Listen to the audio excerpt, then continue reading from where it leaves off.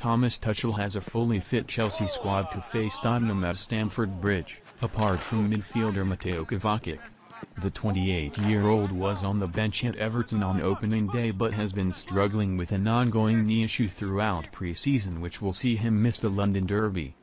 Marcos Alonso is also ruled out due to an imminent transfer to Barcelona that has seen him train alone at Cobham.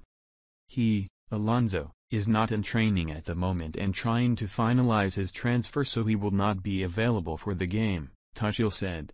It's the same for Kova, who is injured. Chelsea are likely to field a very similar lineup to the one that won 1-0 at Goodison Park last Saturday thanks to Jorginho's late first-half penalty. A big decision will be around Ben Chilwell's fitness and whether to continue using him, despite his ongoing recovery from a major knee injury.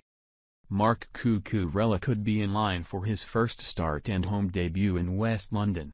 Raheem Sterling and Kalidou Koulibaly will both make their home debuts against Tottenham.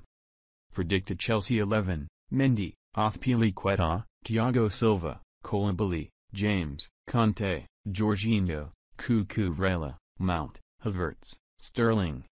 He has issues with his knee, always a little bit of a reaction.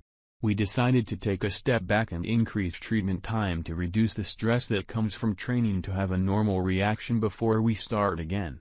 Everybody else is available.